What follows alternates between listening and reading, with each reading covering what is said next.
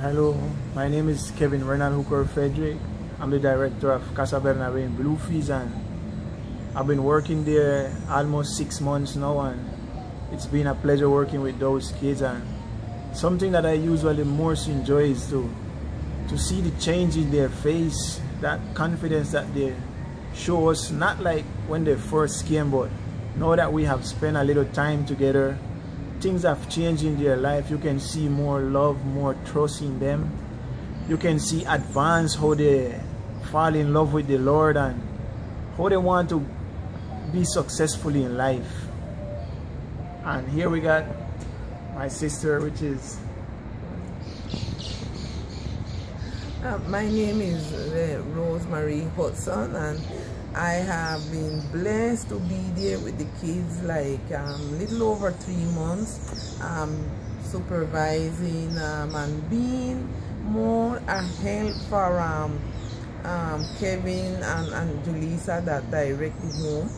And it's been a blessing for us for me personally, to see how the children, the love that they have been able to pour into these children. And I know directly is because the love of God has been shared with them, and this has brought significant changes in the children's life. Though we know they have many challenges and things to overcome, but we can see that the turn they have made is a turn for better.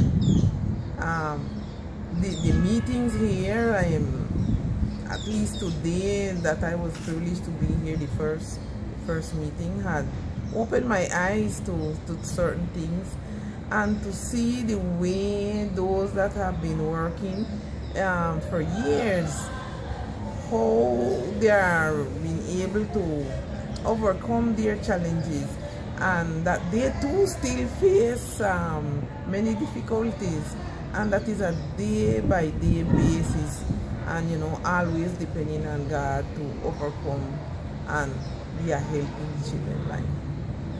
now talking about the leadership program that they usually call us here at the meeting.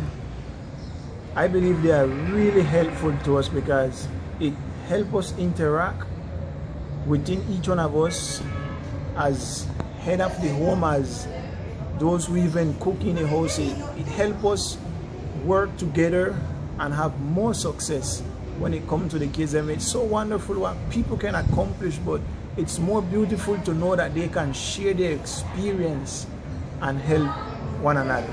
Thank you for that.